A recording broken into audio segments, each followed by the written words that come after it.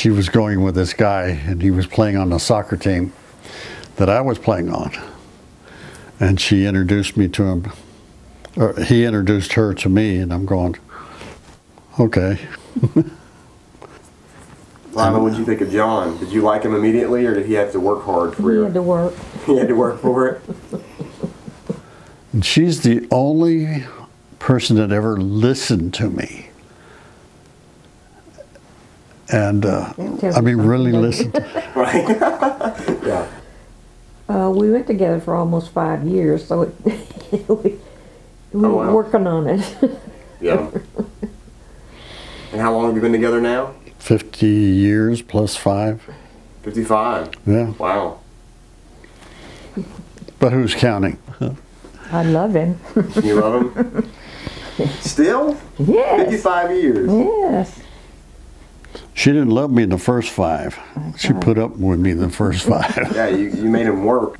Well, I love him in spite of his art sometimes, and other times I love him because of it.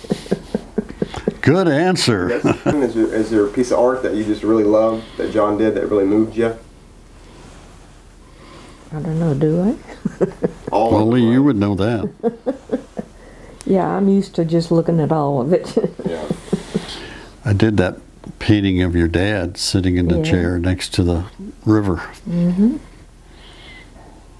You did, and that was a good one. I think our trip out to California when we got married, yeah, that was pull this little trailer behind Lila's Valiant. with a piano. And it had a piano in it, the poor thing. We got out there to California and unhooked the trailer from the car, and the trailer goes, oh.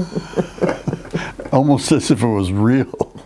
So actually, we're closer in a sense where we enjoy each other more now because it's like a date. Right. It's like when we were dating, and we'd look forward to those dates.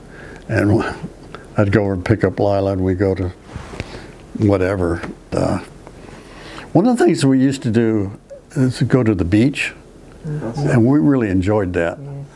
Of course, Lila prayed that a seagull would fly by. And the seagull christened me in the middle of my back. And I'm going, Lila, get it off. And she is laughing and get it off. So hard I couldn't help him. It's just, if people contribute, 2 things will happen. It takes the pressure off of me, and because the pressure is beginning to take its toll on me, physically and mentally. And the other thing is that they will get a blessing out of it. Anytime I give something to somebody because I just want to do it, I receive a blessing. So that's what I'm trying to do. I'm trying to look straight ahead so that I don't see the potential catastrophe, which it could be. It may or may not be that way. And the other thing is it's a blessing that I can be with Lila and have another date. Yeah. have another date. How am I doing, kid? You're doing well. Thank you.